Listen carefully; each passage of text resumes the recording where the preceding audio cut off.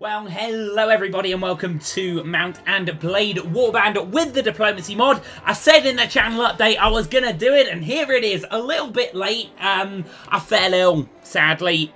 You can probably still hear I'm a little bit croaky, but I fell ill almost immediately after I made that channel update saying I was going to have more time to make videos and there'll be lots more videos coming out, and then I wake up the next day and I can't speak. In fact, I made a little thing on Twitter about how much I couldn't speak. This is what I sounded like. Yeah, bloody typical that, innit? Typical. Typical. The first week I have to make lots of videos and I sound like that. Anyway, Mount and Blade Warband with the Diplomacy mod. The Diplomacy mod makes it a hell of a lot better. It doesn't change very much early game, but it changes a lot more late games, a lot more we can do. But you'll probably see how that goes. Let's start a new game. So, of course, first thing we have to do is choose our character. Now, we can choose whatever the hells. We can make our guy how we want, but I've got this. Hopefully you heard that. Now, that is your standard Games Workshop D6. I'm going to be rolling that for all our stats. We're going to be random here, because I don't want to pick a specifically strong character or whatever. I want to have quite a random early game, because I think in RPGs, having random stats makes it fun, you know. D&D, I like when... Well, I don't know, I haven't played D&D for a long time, but back in the olden days when I did it, it was fun when you had to roll your stats and stuff. So anyway, welcome adventurer to the Diplomacy mod Mount and Blade Warband. Before beginning the game, you must create your character. Yes, indeed. Well, there's not much to select here. I'm going to go male because I am one of those in real life, despite what you may hear in my voice. Some people say I sound like a girl or a 12-year-old boy. I don't know where they get that impression. Anyway, you were born years ago in a land far away. Your father was a... It's a 2. Our father was a travelling merchant. You were born the son of a travelling merchant. Or the son of travelling merchants. Apparently we were kind of just adopted by the clique or something. Unless mother was a travelling merchant as well. That's probably how they met, you know? Always moving from place to place in search of profit. Although your parents were wealthier than most and educated you as well as they could, you found little opportunity to make friends on the road, living mostly for the moments when you could sell something to somebody. You started to learn about the world almost as soon as you could walk and talk. You spent your early life as it's a 5, 1, 2, 3, 4, 5, a stepchild. As a boy growing out of childhood, you rode the great steppes on a horse of your own, learning the ways of the grass and the desert. Although you sometimes went hungry, you became a skillful hunter and pathfinder in this tactless country. Your body too started to harden with muscle as you grew into the life of a nomad man. So wait, did our travelling merchants, were we part of a deal or something? Did we just get left behind? Did we just wake up one day and the caravan was gone? Gee, thanks, Mum and Dad. Yeah, appreciate that. Anyway, as a young adult, we became a goods peddler. Though the distinction felt sudden to you, somewhere along the way you became a man. Or you had become a man, as it's worded in that piece of text. And the whole world seemed to change around you. Heeding the call of the open road, you travelled from village to village, buying and selling what you could. There we go. So we did learn stuff. It was not a rich existence, but you became a master at haggling. Even the most miserly elders into giving you a good price. Soon you knew you would be well placed to start your own trading empire, but soon everything changed and you decided to strike out on your own as an adventurer. What made you take this decision was it's 4. Being forced out of your home. Well, we technically didn't have a home, so I'm going to re-roll that. It's a 6. Okay, let's go back. Okay. We'll get there. That's a 5. Now the lust for money and power. Only you knew exactly what had caused you to give up your old life and become an adventurer. To everyone else, it is clear that you are now motivated solely by personal gain. You want to be rich, powerful, respected, feared. You want to be the one whom others hurry to obey. You want people to know your name and tremble whenever it is spoken. You want everything, and you won't let anyone stop you from having it. Right, so, you know, growing up as a little lad, following Mum and Dad round on the trading caravans, and one day we got left, just abandoned, or maybe sold as part of a deal. Gee, thanks. Struck out on our own on the steppes, learned to ride a horse, learned to go to different cities, and began our own trading empire. Screw you, Mum and Dad. I'm going to put you out of business for selling me. Right. Okay, well, because games crash, because games do that, I'm going to allow myself to save without quitting, and we'll do some of this. So we seem to be pretty well balanced so far in terms of attributes. We'll just We'll take a little bit and maybe set ourselves up like that. Okay, so we're good at trade. Leadership's a good skill to have. Prisoner management is a good skill to have. Iron Flesh is good. What else have we got? Inventory management, that could be very useful. Pathfinding, nice. Riding 3 to be expected. Bit of horse archery, bit of looting. Not at all terrible. We'll take some power strike as well, though. And in terms of our proficiencies, we really ain't all that good. Not knowing where we're going to go with our character yet in terms of what we're going to do, I'm just going to assign them relatively well across the board, and we'll enter our name. Well, we did everything completely random, so Randomus, the stepchild that was abandoned by his parents and forged his own empire, a real underdog story. We're basically that guy from Slumdog Millionaire, not having seen the film, but I think it's some kind of poor abandoned kid that becomes a big... I don't know, I haven't seen Slumdog Millionaire, but we're the true Slumdog right now. And we're gonna be the millionaire, right? Randomus! Let's see what you look like, son. Shall we roll for all of these? It's a lot of rolling, isn't it? You know what? Oh man, we got a nice jacket. Hey, check us out. Okay. Yeah, let's roll for all of these. I'll probably cut this out because it will take a long time. But let's go. Okay, that's a 5. Be about there, won't it? Well, there he is, my friends. Randomus, the abandoned. Randomus, the slumdog. Randomus, the whatever the hell. He's had a hard upbringing, but throughout it all, he has maintained a very dapper look and a moustache and everything, so I think he's done pretty well there. Also, check my rolling. Had a couple of good rolls there. This isn't completely indicative of what I rolled, because sometimes when you move one slider, it moves others, but I was rolling pretty well. It doesn't really show it up there, but I had a lot of 5s and 6s. So, yeah, suck it, RNG people that suck it. I don't know who I'm saying suck it to, really, but when I roll good dice, I want to say suck it to someone, okay? I want to go play Warhammer right now if I'm going to be rolling like that. Man, I'm going to be making some kills with archers. Let's go. Okay, Randomus. Oh, I've threw my dice away. We've got one more roll to do, haven't we? You hear about Calradia? A land torn between rival kingdoms, battling each other through supremacy. A haven for knights and their mercenaries, cutthroats and adventurers. All willing to risk their lives in pursuit of fortune, power, or glory. In this land, which holds great dangers and even greater opportunities, you believe your past behind. I believe I missed out a word there. You believe you may leave your past behind and start a new life. You feel that finally you hold the key of your destiny in your hands, free to choose as you will. And whatever course you take, great adventures will await you. Drawn by the stories you hear about Calradia and its kingdoms, you travel to, so we've got 5 to choose from. We'll obviously re-roll 6s in that case. That's an artillery dice. Okay, we don't want that one. This is the dice that we want. And it's a 4, so we have travelled to Sargoth in the Kingdom of the Nords. You took passage with a trading longship carrying falcons from the furthest reaches of the north to be bartered for linen and wool. It sailed early in the season, but the master reckoned that the risks of drifting ice and later winter storms could be justified by arriving ahead of the Sea Raiders, who by April would be sailing forth from their island lairs to ravage Calradia's coasts.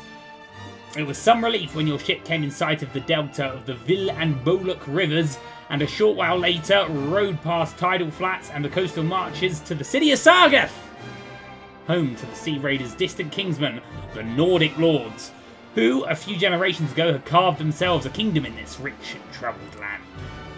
You're exhausted by the time you find the inn in Sargoth and fall asleep quickly. However, you awake before dawn and are eager to explore your surroundings. You venture out onto the streets, which is still deserted. All of a sudden you hear a sound that stands the hairs on your neck on end, the rasp of a blade sliding through its scabbard.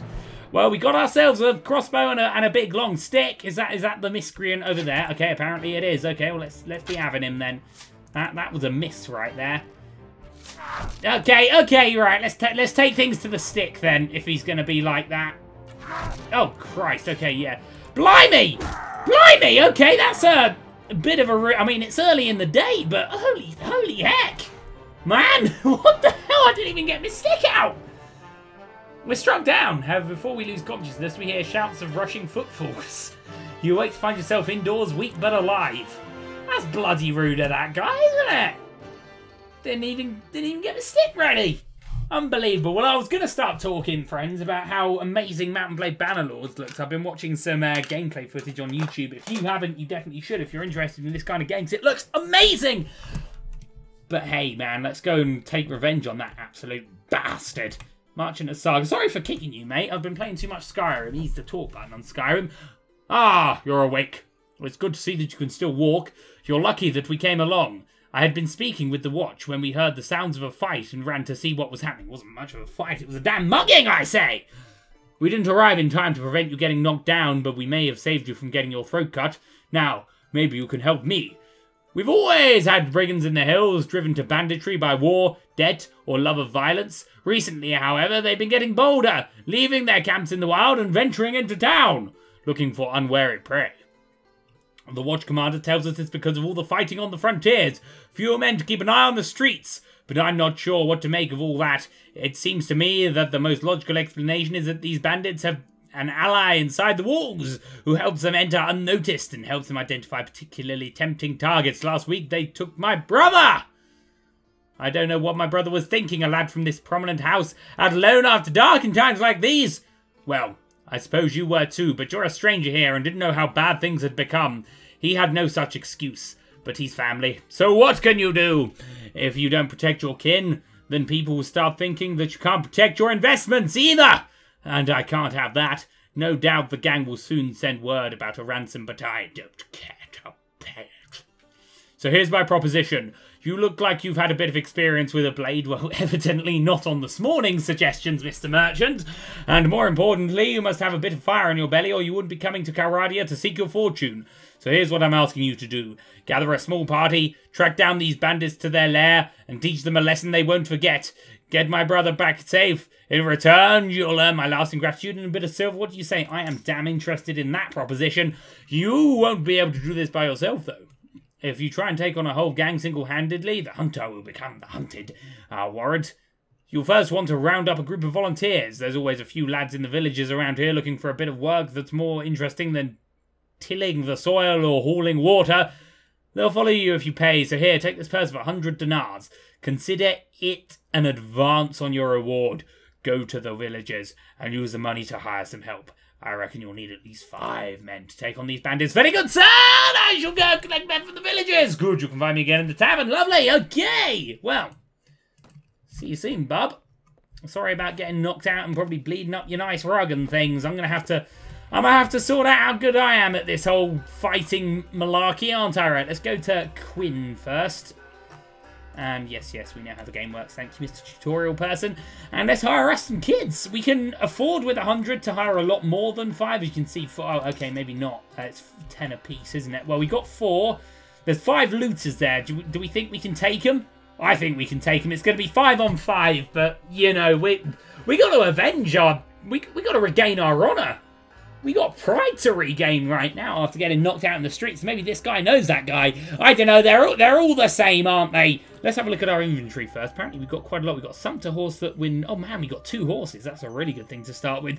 We've had quite a good little start here. We've got wool, fish, linen, pottery. We've got ourselves a saddle horse. We can do with a better weapon. That'll be the first thing, and better armour and all of those things. But for now, I think we can deal with some looters. Come here, you lot! What do you want? I want to know who the damn hell knocked me out in the early hours in Sargoth right now. Was it you? Surrender or die as you wish. Prepare to die. Right, 5v5. Let's just get charging. Yes, we've got big axes with our chaps. I don't think that... And they're not even wearing clothes, man. They're not even wearing clothes. How do they expect to withstand big axes if they're not even wearing clothes? And I would say crossbow bolts, but... none of them appear to be hitting their mark. There we go. There's a bit of crossbowing right there. Okay, that was somewhat poor crossbowing, but we're getting there. Well done, these Nords. Yeah. That's what I thought. Taste my stick, foul looter. Ha ha. Okay, well, I would say pride restored right there. Cracking job there, lads. Oh no, I just spilt my drink. Cracking job there, lads. It went into my lap. But it's okay, it was only water. Not that that's good, but it was water. Right, so we captured some enemies. It's really good if you're wondering how to get early money in this game. Get prisoner management as one of your starting skills, because although loot is not going to be worth a lot, it will be worth a lot for this time of the game, if that makes sense. So, right, I believe the Nords turn into the Huskarls, which are the strongest melee unit on the game. So let's turn them all into footmen and have them going down that route. And let's grab ourselves a Falcon. And that is actually, yeah, a little bit better. We'll take some Nomad armor. Leather jacket is nice and all, but we got to use what's best, right? Anyway, so that was a successful start, right? Let's head over to, well, Hein and then Jelbegi and then back to Sargoth. That seems like a nice little triangle. Maybe hit up some action in Tyr as well. Nord Huntsman. We are 3 brothers. We will fight only for ourselves from now on. Now give us gold or taste our steel. Oh, what the? Whoa, whoa, whoa, whoa, whoa. I ain't up for this. Where you guys come from? No need to fight. I'm ready to pay. I mean, I would pay for free passage. We're pretty flush with cash right now. I don't want to die or anything. I don't know how many of them there are. I'm going to assume more than us. We made light work of those looters, but I'm going to do the very sensible thing now. 111 dinars. Good, you are clever. Now, having a look at your baggage, I reckon a fellow like you could pretty easily afford 111. To be fair, that's not a lot of money for us. But where the hell did they come from, and how many of them were there? I need information now. Was I correct? There was 10 of them. Yeah, I think I made the correct decision. Not necessarily a brave decision, but the right decision, you know. Anyway, what I'd really love is to be as fast across the map as I can be. Now, it's not going to be that. Let's avoid this chat, right? I'm not going to pay more passage. I've paid my passage once. I'm not paying it again. But equally, I don't want to get caught in a fight with 11 trained footmen when there's only the 5 of us and a couple of us are injured right now. I was clicking on the thing! For God's sake! Now I'm going to have to pay more money, otherwise I'll die. Oh, screw everything right now. There's 12 of them. I was clicking on the C. Apparently that doesn't count there. Right, well, we have some goods that we can just get rid of. But my God, that's annoying, isn't it? I believe pottery. We'll just sell it. We'll just sell it. I'm a bit fuming right now, but I think we've definitely made the correct choice with what we've done here. Is there any good weapons we can buy for a decent price? We can get a Bardish, which is, damn, looks pretty good. Swing of 48. That damn well beats 18, doesn't it? One-handed battle axe is not really what we're looking for right now. I'd say two-handed is more up our street, although it doesn't really matter from this instant. I would like a bow and arrow as opposed to a crossbow and arrow, just because it's quicker. A heavy two-handed mace. Oh, that looks jolly nice, doesn't it? But we can't... Basically, we can't really afford anything. Okay, so we have decent money, although it is damn annoying what has happened there. This land is riddled, sadly. And we're going to have to be damn clever to sneak around it, you know? Okay, we'll recruit some more volunteers. Another 4, that's pretty good. That gives us 7 in total, is that right? 8. 8, and they're all fit. Okay, well, let's go to Jelbegi. We've got the money to get a few more, so we might as well, I'd say. And that way, at least, we're going to be a match for, you know, trained swords. Oh, for flipping hell's sake. Nord footman, okay. I don't think we can, I don't think we can pay for free passage again. 9 against 12, okay. Lads, let's hold this position, right? Hold this position, guys. We'll shoot them as they come over the hill, okay? I'm not paying for free passage anymore. We've done it enough. I've just got to be a little smarter on the map, I think. Hopefully, I can pick a couple of them off before they come. We're going to have to be a bit smart here. They're trained footmen, which means none of them are going to have ranged weapons, I should hope. So if we can just pick a couple off here and then fight in a line, you never know. I thought I saw them over there. I did see them over there, okay? I think I'm firing a hell of a lot too low right now. But we've got a lot of action here with our crossbow before they get within distance. It's just a shame we're damn rubbish with the crossbow, right? Come on now, let's get one hit at least. Oh, one of our guys has ranged stuff as well. There's something good. That's what I'm talking about right there. That's somewhat... That was actually a miss, wasn't it? Okay, so... so it turns out that they actually do have ranged stuff, so I'm incorrect on that assumption. Ow! Hold the line, my lads! Hold the line, my lads! Okay, that's one down. That's good. Ow! Ow!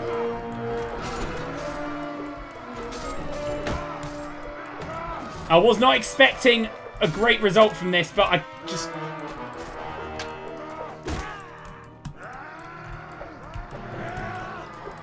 This has been bad. We should have paid for passage again, but I was getting so damn frustrated. Can we retreat? No, we can't.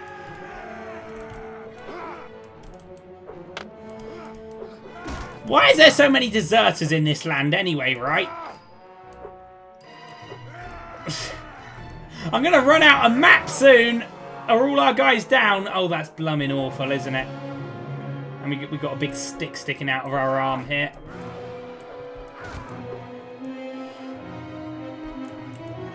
This is bad. We've not had a good start here, have we, Randomus? Oh, damn it. He got us. There was not a lot we could do there, I think. But we couldn't pay for more passage. We need to have a talk with whoever's bloody the marshal of this land. Because now we're prisoner. We need to have a word with whoever the bloody marshal is here, right?